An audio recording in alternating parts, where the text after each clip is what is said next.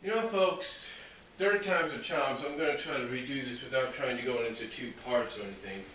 But I want to talk about what everybody's been dubbing as probably the best crowd of the PG era ever for the WWE. And that was the crowd that was in the Izod Center this past Monday night for Raw. You know,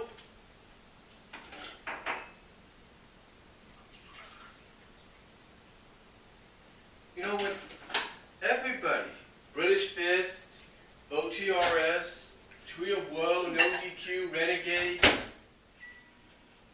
you know a lot of them all are in agreement that the WWE really was sent a message by the universe on Monday night. Now it is true, well I guess it's true, according to reports that Vince McMahon and several others backstage were okay with the crowd. They liked the crowd. Because they pretty much, according to these backstage reports, knew that this was a post-WrestleMania crowd and it was mostly going to consist of die-hard wrestling fans. In other words, smart marks. The ones that would come out and basically say, hey, we want CM Punk as the WWE Champion and we want him as WWE Champion until he retires. Or, we want ROH kind of style matches. You kind of get the idea. Or, we want the Attitude Era back. That's basically the message they were sending. And according to reports, Vince, he knew what kind of a crowd. He wasn't mad. I don't know if they're just saying this to cover up the fact that he could have been.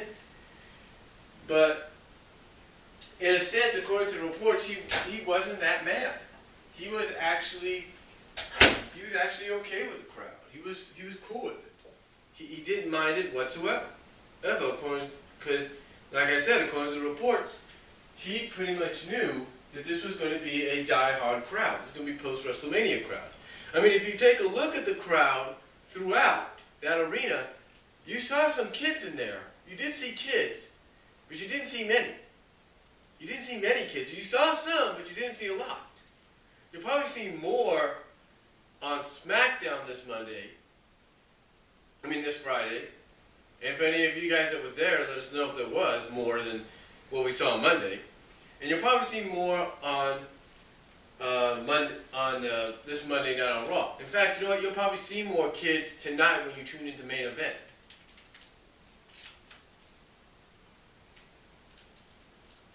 I mean, you want to know how hot this crowd was?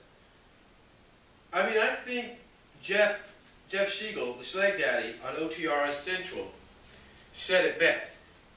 He said the crowd was in favor of heels and cheered and booed who they wanted to. I mean, heck, when Paul Heyman came on the screen, instead of booing him, they cheered him. Even when he kind of insulted them a little bit, they still cheered. And why?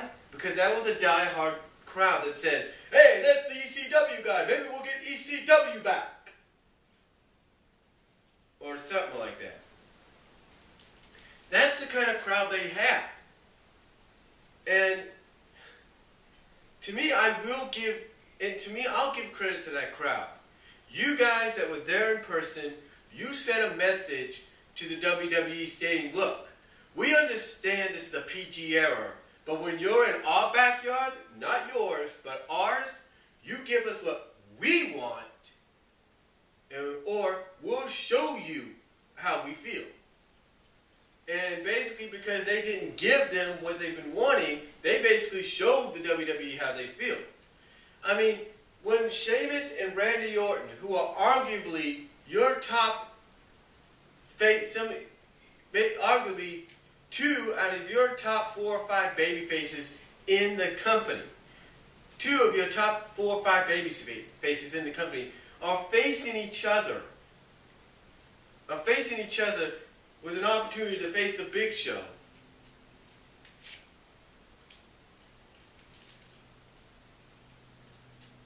You know, with an opportunity to face the Big Show down the line, probably at Extreme Rules, what happens? Instead of saying, let's go Orton or let's go Sheamus, or, okay, you know how the crowd crowd gets behind Sheamus when he does this. You know, getting set up for the bro kick, right? And they're going, bro, bro, bro, right? They're doing it. They didn't even do that. Instead, they're chanting for RVD. They're chanting for JBL, Jerry Lawler, Michael Cole. They're doing the wave. Basically, what they did is exactly what Schleg Daddy visually showed in their review 2 days ago. They did this. They said, fuck, excuse my language, God, but they said, fuck you, WWE. We're going to take this moment to show you how we really care about the product. And despite that, I mean, give the WWE superstar some credit, like John Cena. John just comes out there, he's smiling, he's thinking, yeah, this is the, you know, he embraced it. I mean, come on, honestly, you don't think John Cena didn't know what he was going to get into when he walked out there with the belt? He did.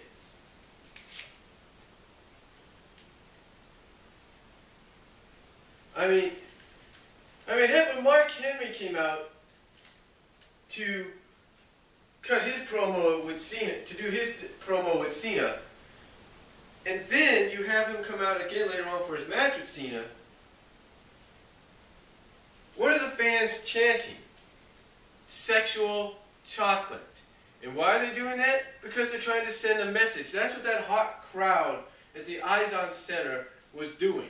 They were sending a message to the WWE that, hey, we want, you got to give us what we want.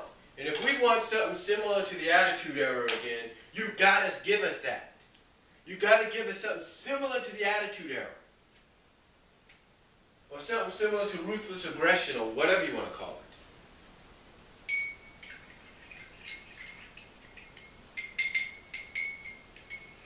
it. I mean, here's the thing. They didn't care. I mean this. Big E Langston came out. Big E Langston, your NXT champion. You're champion of NXT. He comes out. Defeats Daniel Bryan, and they don't give a damn. Who do they care about more? Daniel Bryan. That's who they care about more.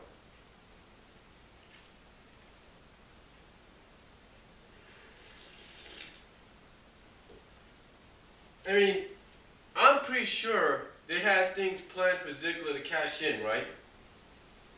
And when he did, that crowd erupted. Ziggler, possibly to me, when he cashed in, won the belt, got probably the biggest cheer, the biggest pop in recent memory on Raw. And all thanks to that crowd. It's like that crowd was basically stating, hey, he's your new world champion. You keep the belt on him, and you make him the face of the company. And again, even though it's reported that Vince was cool with the crowd because he knew it was a die-hard crowd, it was a post-WrestleMania crowd, whether that's just to cover up how he really felt or not, the fact of the matter is that crowd, and it'll probably say it in the title, the Izon crowd, the hot Izon crowd from Raw sent a message. Now, it depends on whether or not that message got carried on to last night, whether it's going to get carried on to this Monday on Raw, we don't know. According to several people that were in attendance last night, according to several reports, it didn't sound like it was as ruckus as it was on Monday. It didn't sound like it was as ruckus as it was on Monday. In fact, it sounded a lot more tame. So, again, to me, I think what happened is that crowd, even if it was probably for one night only, sent a message that night, on this past Monday night, stating, this is what we want.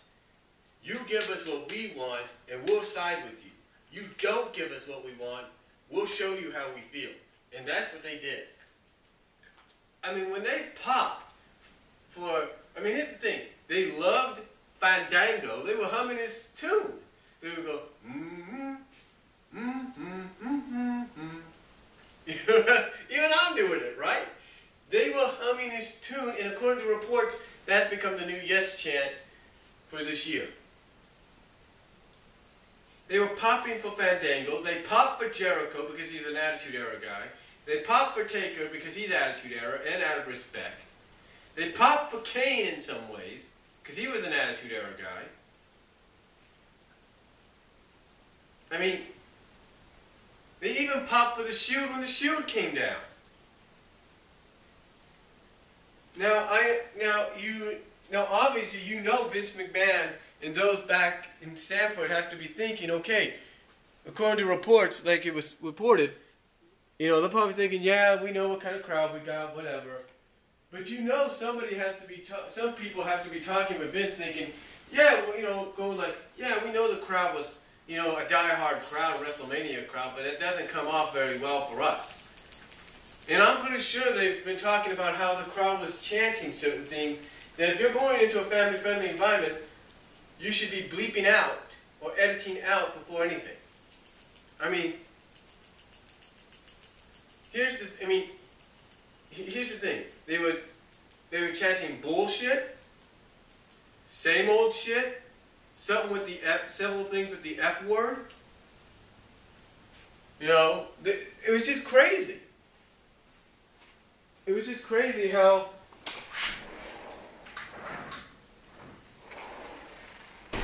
smart marked and how hot this crowd was. How basically, again, overall, they were doing what many crowds, I'm assuming, should do, and I'll give them credit, and that's send a message to the people giving you the presentation you're getting. Basically saying, hey, this is not what we want. This is old. This is the same crap we've been getting. Give us something new. Give us something we can all enjoy. I mean, basically what they're saying there is, look, screw your family friendliness. Screw trying to, you know, cater to the mothers and the children. You know, screw all that crap. We're the real fans. You give us what we want. And again, that was the message, in my opinion, that this hot New Jersey crowd gave the WWE on Raw. That's my honest opinion. That's the message I'm sensing that they gave that crowd on Raw. Now, you can agree with me or not on it, but I think overall, that's the message they gave them. That's the message they sent to the WWE. They basically said, hey, look, we don't care about the crap. We don't care about this crap you're always constantly giving us. You know, we want something different. We want this. We want that. And I think everybody pretty much that's done a Raw review has pretty much said the same thing. It was a bizarre world night. Now I'm pretty sure some of the crowd, if not most of the crowd, had a few, woo, too many. And if that's the case, then hey, there's part of your answer.